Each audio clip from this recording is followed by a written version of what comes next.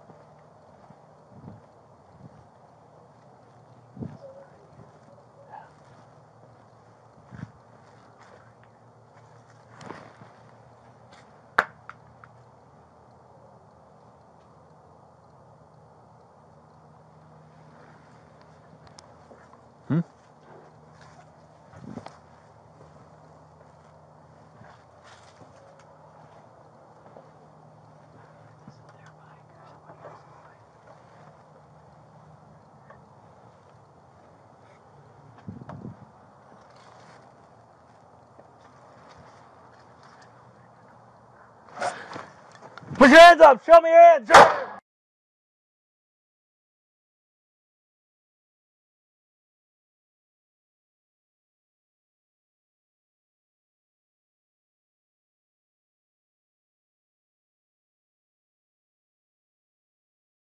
Deadly police shooting in Texas, a concerned neighbor's call ending with a woman killed in her own home.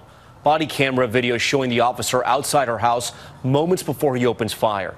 The neighbor says he only asked for someone to check on her. Here's ABC's Zachary Quiche. Growing anger tonight in Fort Worth after a 28-year-old black woman was shot and killed inside her own home by police. Put your hands up. Show me your hands. It all began after a concerned neighbor noticed her front door was open and called a police non-emergency line asking for a welfare check. Body camera footage shows the responding officer walking through a gate to the back of the house, then turning toward the window and shouting a command.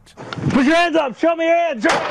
Within seconds, firing one deadly shot through the window. The woman, Atatiana Jefferson, died at the scene. Police saying the officer, quote, perceived a threat. But the neighbor who originally called the police tonight stunned.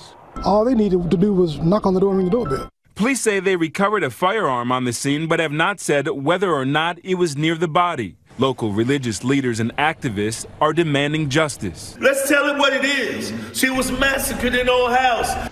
The body camera video shows the officer never identified himself before firing that weapon. Now, the officer who was hired last year has been placed on administrative leave. Fort Worth police have released the arrest warrant affidavit that provides more information about the night Atatiana Jefferson was shot and killed by ex-police officer Aaron Dean. Jefferson had been playing video games with her 8-year-old nephew when police responded to her home early Saturday morning following a concerned call from a neighbor.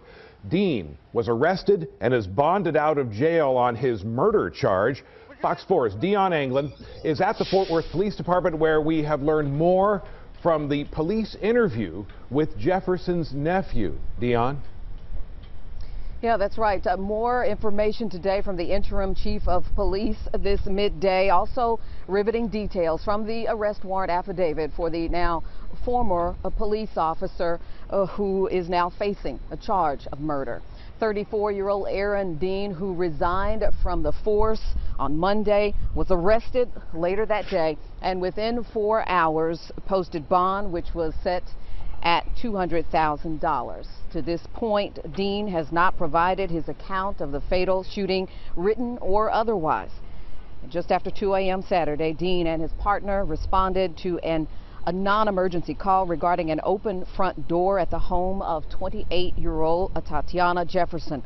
Body camera video shows the moment Dean, while in the backyard of the home, yelled at a person who appeared in the window and fired his weapon through that window, killing Jefferson.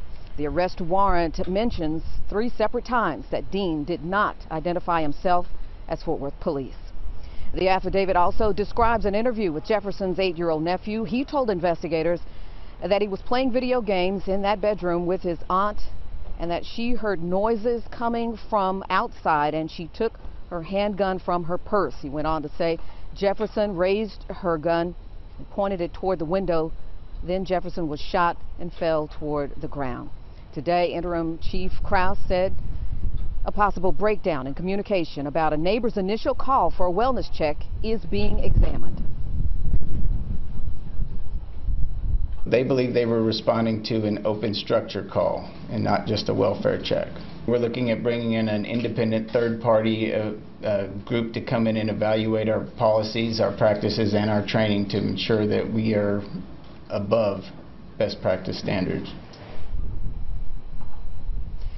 Now, Interim Chief Krause indicates the department's major case unit has turned this shooting over to the Tarrant County District Attorney. The department also plans, as you heard, to have an outside party begin the process of evaluating the training of its officers while it tries to rebuild trust and confidence within the community.